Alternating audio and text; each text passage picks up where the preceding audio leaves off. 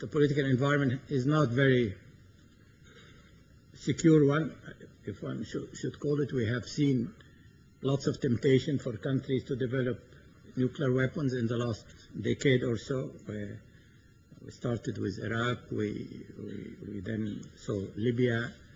We're still going through verifying the Iran undeclared program for almost 2 decades.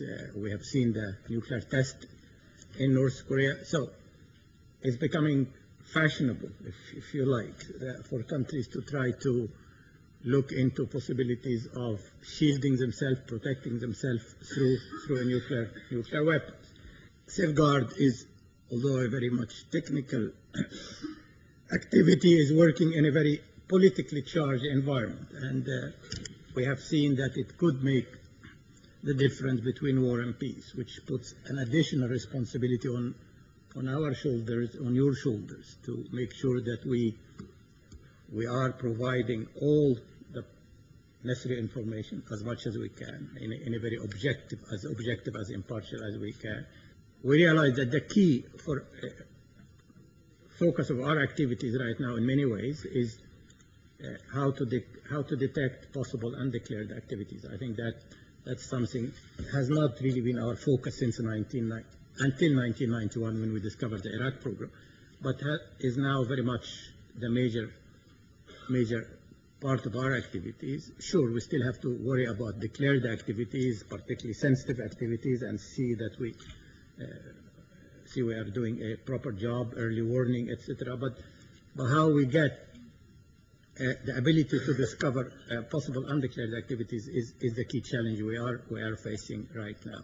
Another challenge, obviously, is we have seen in Libya, we are going to face in Iraq, of course, we are going to face in North Korea, is when a country already moved into the weaponization, field, how to make sure that we organize ourselves to see to it that the dismantle weapons, if they exist, dismantle weaponization structure when they are there, take custody of weapon designs, all that sort of paraphernalia which you usually find in a country that have moved on the nuclear weapon path. This is again something new, because for us, in the past, we have only been working for peaceful nuclear activities, but now we have to deal with, in certain situations, some sensitive weaponization activities. Some of the new tools we are looking at are exciting and challenging.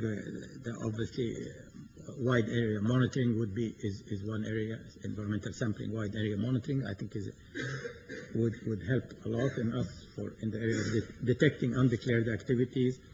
On-site sampling and analysis to determine nature and history of relevant material, again, would be a key advance for us. Improved analysis of particles from environmental sampling to get with precision exactly the history and the nature of the material. Each of these issues obviously has its own challenges, has its own